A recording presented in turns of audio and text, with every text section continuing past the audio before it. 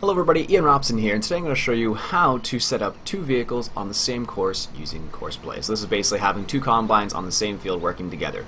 So what we want to do is hop into our combine right here. Let's put it in the fieldwork mode so we can get the course. This is field number 17, which we should have set up already. Good.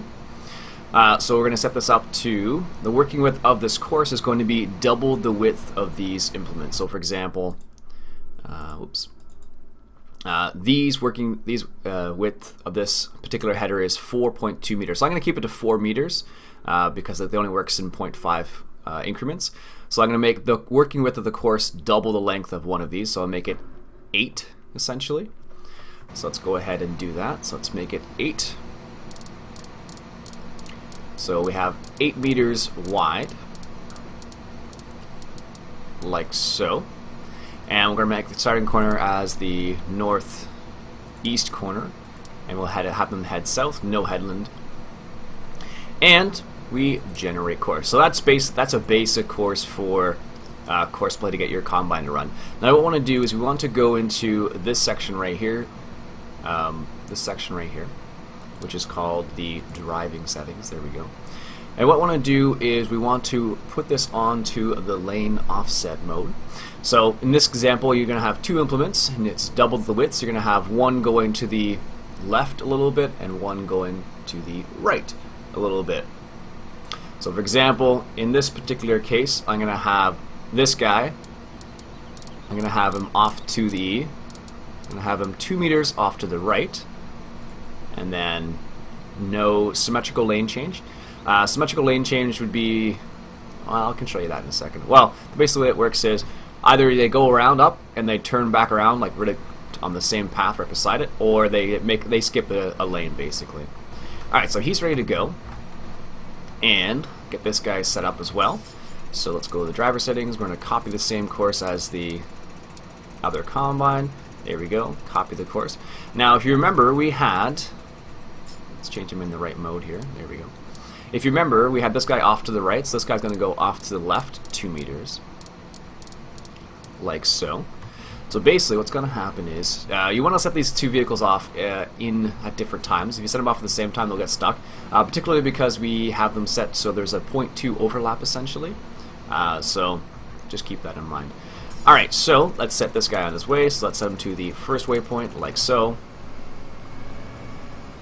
So he's going off to the right, he's unfolding, and he's going to go on his way. As you can see, he's doing his thing. He skipped a little bit to start. That tends to be the case with Courseplay for whatever reason.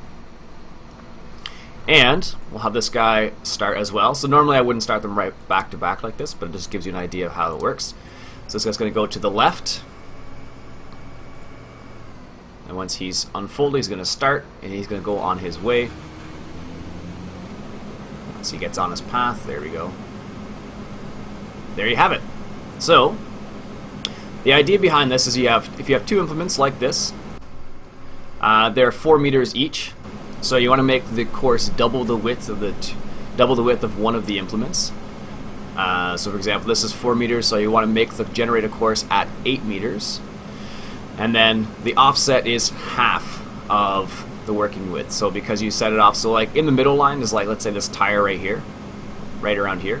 So 2 meters is, you just need to offset it just 2 meters. So you offset it just a little bit, and then you have the extra little bit on the other side there. So offset is half of the working width of the implement essentially. And the generated course was based on, well, it's not this one, it's the other one.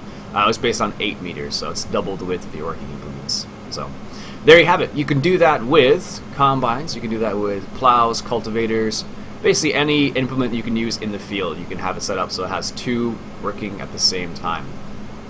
Now let me just show you what symmetrical lane change is here in a second. So the way it works is, so see how there's like this is his path right here. So what this guy's going to do is he's going to come back down on this side right here. But if you do a symmetrical lane change, he will skip this path and go to the next path basically. So let me just show you what it looks like without a symmetrical lane change. So he's coming up to the end here. So he's going to turn around, and he's going to go straight back down this field right here. So he's going to do a little turn around like so. and he's going to go straight down. So that's without the symmetrical lane change. So that's deactivated. If it were activated, he would have skipped this path right here and gone down the next path right here. And then this one would have gone where this combine is right here. So again, just to sum it all up, you generate a course, double the working width. So for example, this is 4 meters, so you make a course that is 8 meters, and then you offset each vehicle, one to the left and one to the right, about half of the lane offset, or half of the working width of the implement. And there you have it. That's how you set up 2 vehicles on the same course using Courseplay. My name's Iain Robson, and have yourself a good day.